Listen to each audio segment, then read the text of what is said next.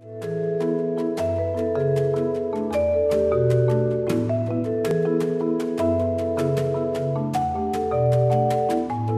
September 2006, in the small village of Kotri bordering the Sambhar salt lake in Rajasthan, the first ever reverse osmosis plant was started of solar power.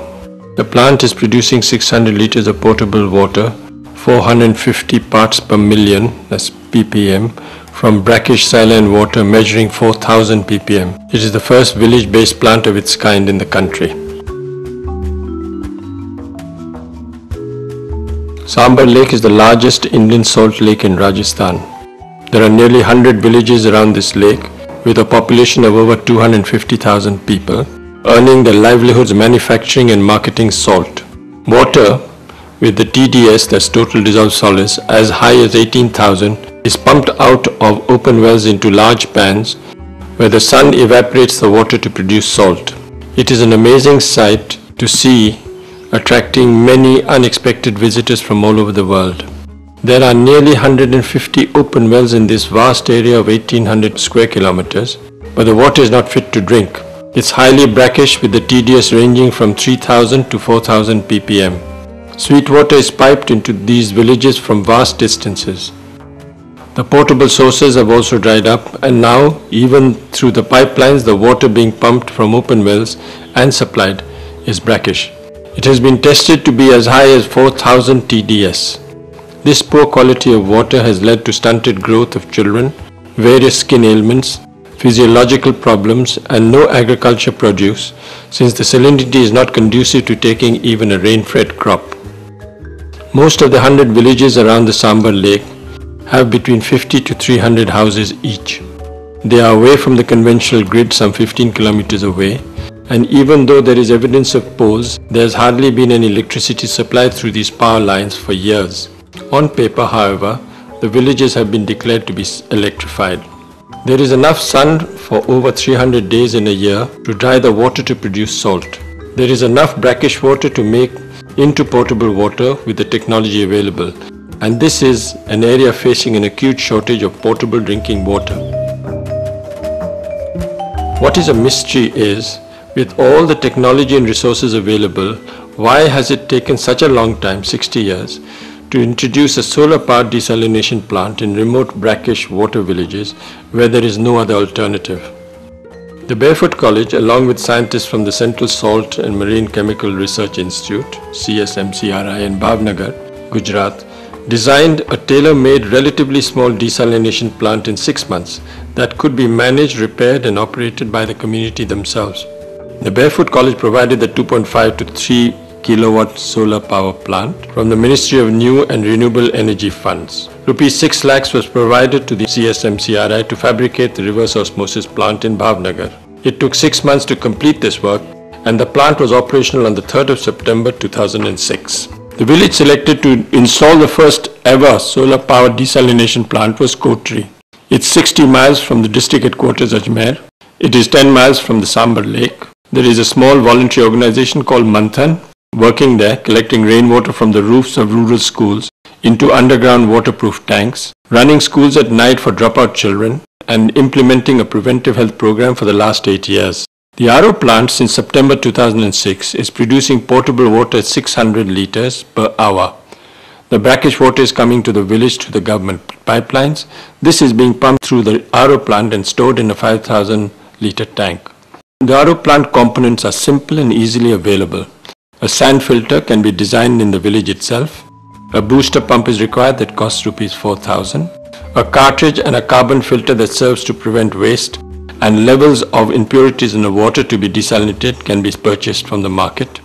The membrane, which is crucial for the last stage where water is desalinated, is produced solely by the CSMCRI. Can it be fabricated without the technical assistance of CSMCRI? Yes, it is technically possible. The motors, the pumps, the sand filters, the pressure gauges, fittings and valves can be purchased locally where the desalination plant is being installed. Only the spiral module has to be purchased from the CSMCRI, and depending on the salinity it may need to be changed after 3 years. India में ये RO plant लगाने का अनुभव है, 32 साल से ये काम कर रहा हूँ। सोलर पावर ऑपरेटर है, भारत में हमने ये पहला प्लांट इधर लगाया है। 2 barefoot water engineers, Pema Ram studied up to class 5 and Hanuman, who studied up to class 6, were present while the RO plant was being installed. One previously carried out water quality tests and the other worked as a barefoot solar engineer. Since September 2006, they have kept the RO plant running. Members of the village came and saw the plant at work and tested the water. A meeting was held with the elders to decide how much they were prepared to pay for the portable water. मुफ्त में देने से बहुत लंबा नहीं चलता, ये मेरा अनुभव है। थोड़ा बहुत पैसा दे के ये प्लांट को मेंटेनेंस के लिए हम थोड़ा इकट्ठा कर सकते हैं। जो पानी फिल्टर हुआ है, पीने में बहुत बढ़िया पानी है। सब लोगों को ये कहेंगे कि ये पानी सबसे अच्छा है, इसको पियो आप। Villages have agreed to pay ₹10 per month for the water produced by the RO plant. It costs ₹20 lakhs to install the RO plant, specially designed for operating at the village level. ₹12 lakhs for the 3 kilowatt solar power plant. ₹6 lakhs for transportation, fabrication and installation of the RO plant. And ₹2 lakhs for community training, water testing for quality control, spares and replacement of the membranes. The process from the beginning to the end will take 6 months to commission a new RO plant in a new village. At the end of the day, this RO plant has the capacity to convert salt water into sweet at 1,000 liters per hour and is suitable for a village of 100 houses and serves a population of some 3,000. Is it cost effective? Analyzing the present strategy of the government to provide drinking water to 100 villages through laying of pipelines, it will cost over 100 crores. Consider the costs of extending conventional grid electricity to 100 non-electrified villages at the rate of ₹20 lakhs per kilometer, including poles, transmission lines, transformers, and the running costs of government engineers, and yet there is no certainty electricity and power will ever reach these villages. Another expense running into several hundred crores. This solar power plant provides 6 hours of power to produce 5,000 liters per day.